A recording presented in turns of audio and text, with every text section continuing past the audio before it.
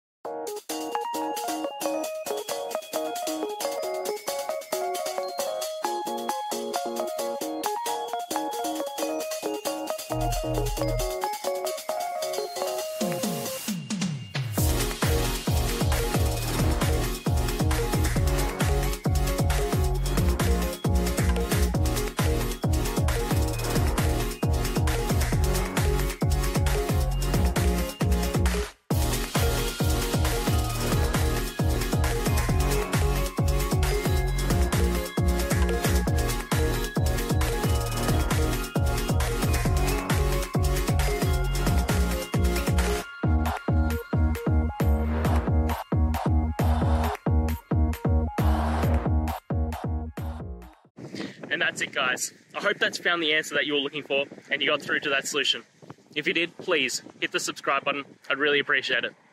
And until the next time you have a technical issue, I'll see ya. Have a good one.